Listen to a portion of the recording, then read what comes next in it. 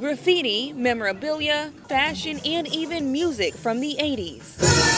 Visitors at the Universal Museum of Hip Hop in the Bronx are getting an immersive experience of hip hop culture in its early years. It takes me back to good times. You need reminders of that because right now everything is upside down. So this feels really good. We are a museum that is dedicated to the preservation and celebration of hip-hop music and culture. The executive director, Rocky Bucano, says the museum, which is located right in the birthplace of hip-hop, aims to continue the legacy of hip-hop culture and honor its pioneers, like LL Cool J, DJ Afrika Bambaataa, and Run DMC. Visitors at the museum can take a look through hip-hop history with all the items in the exhibit and enjoy interactive games. Along with all the memorabilia throughout the museum, visitors can also come to these kiosks, put on their headphones, and listen to stories that take them on a journey through hip-hop. What we hope people will experience here is the magic and the power of this